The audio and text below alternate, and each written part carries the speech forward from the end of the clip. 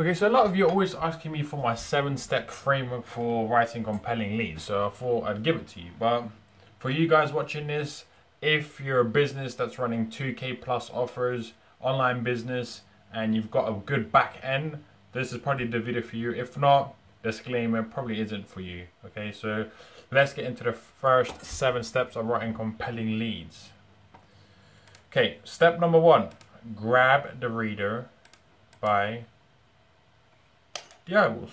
Okay, so how do you do this? Well, number 1, you flag your ideal prospect, and you do this as well by stoking curiosity and providing a big compelling benefit. Let me show you. Okay, so the reader of this promotion is people that are interested in financial opportunities. So the next great Caribbean beachfront opportunity is in a place nobody's paying attention to yet. Number 1 is stoking curiosity. What objection of, why haven't I heard about this, right? So that's the first objection that's covered in a logical order. Number 2, again, is stoking curiosity, like, well, this is some secret or something. Number 3, it provides a big compelling benefit, but not just a benefit, it's also a hidden benefit, right? Because the reader of this promotion wants to invest in real estate to grow their retirement savings, but at the same time, they also want to live in quote unquote paradise, right? Which, again, that's what it's providing as well.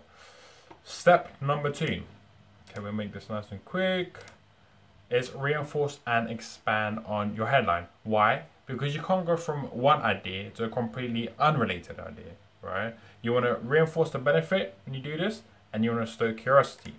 Here's how we do it. Okay, so boom, there we go, expanding on the expanding on the headline. In the headline it said Caribbean beachfront opportunity. Now it's saying again Caribbean beachfront, exact same words, right? And it goes on, and that's just for starters, right? So it gets you to read the rest of the sales message. Now, whenever you want to stoke curiosity, you teach or you tell the what and the why, the importance, but you don't reveal the how, not just yet, right? So that's step number 2. Step number 3 is the big promise. Now, whenever I teach our private clients this, I tell them all the time, you need a big compelling promise. And the reason why is because it is.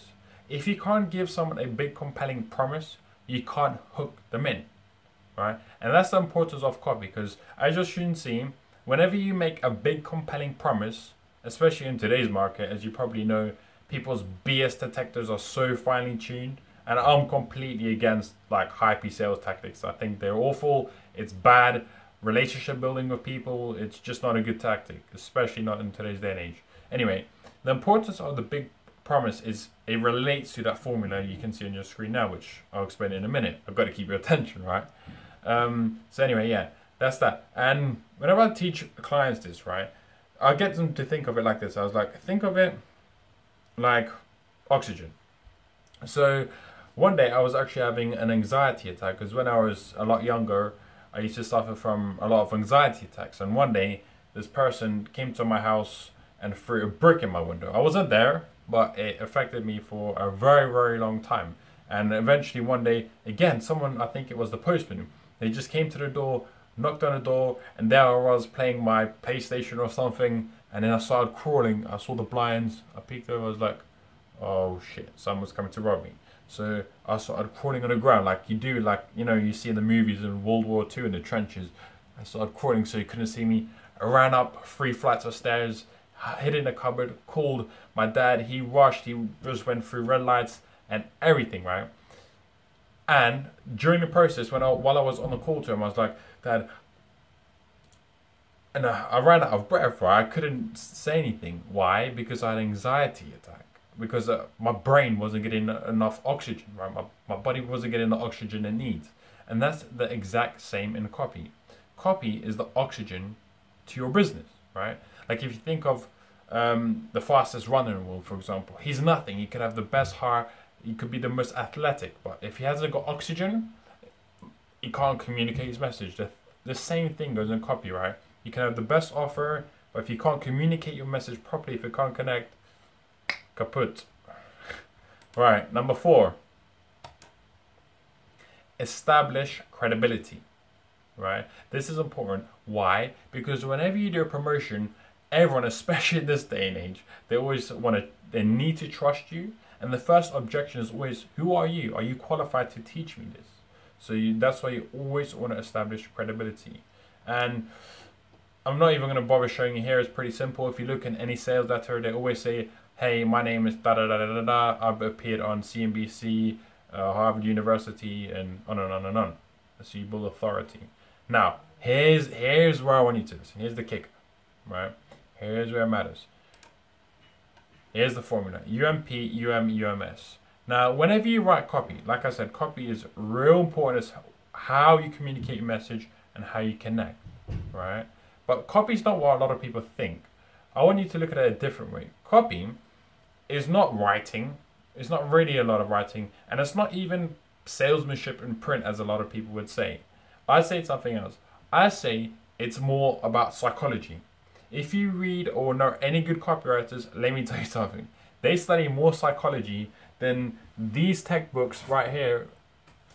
These bad boys, they're great. They got some timeless principles. Don't get me wrong, I love them.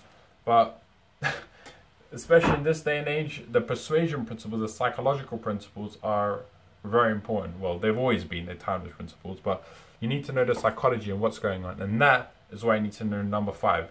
Again, it's not about writing. You don't need to do any more sleazy sales tactics, because first of all, they don't work. But anyway, number 5, unique mechanism problem. Why do you want to identify a unique mechanism problem? Well, it's simple. Whenever someone's had a bad experience, right, you need to prevent a new and different solution, because they now have a belief that doesn't work. So it needs to be new. All right. Okay, so here's how they do it. Few would argue that political uncertainty abounds. The unique mechanism problem, the problem is there's a lot of uncertainty, right?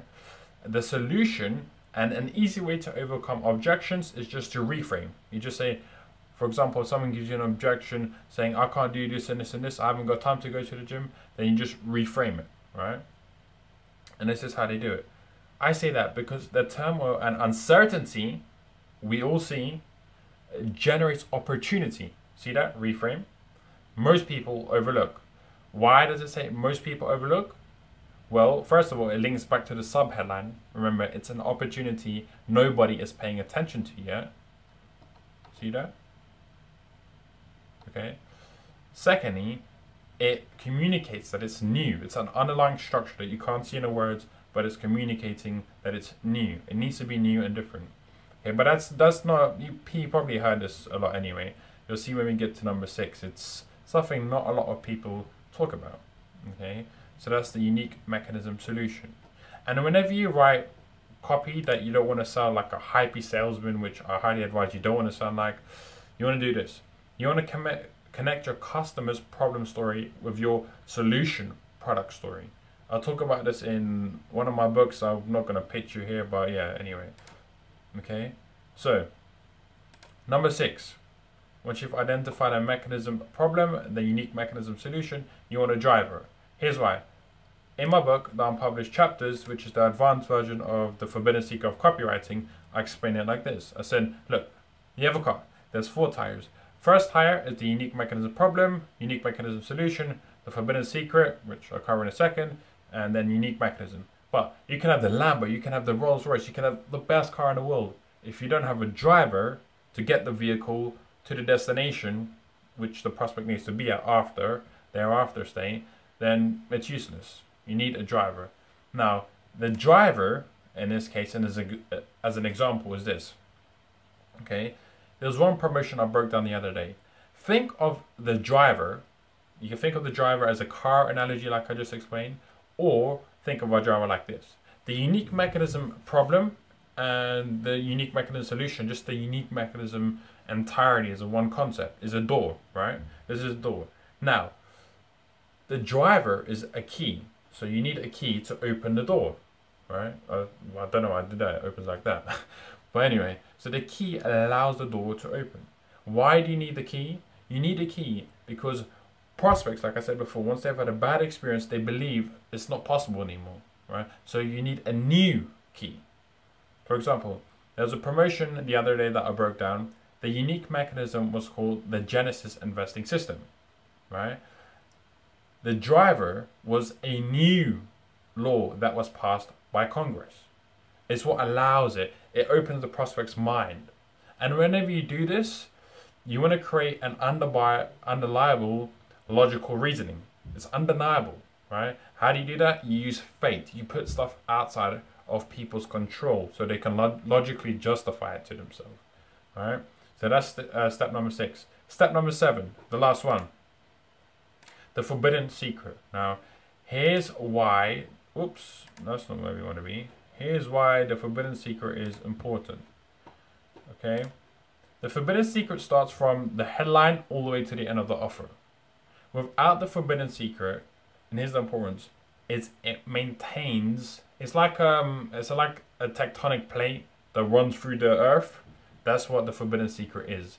It maintains everything. And without belief, which is kind of linked to the forbidden secret, your prospect won't buy, right? So those are the 7 steps. If you like some more help, I've got a book on this. You can just go to daneknightonbook.com, type it in your search engine. You can find it there. Share it with your friend if you think it's been useful. And yeah, until next time, take it easy.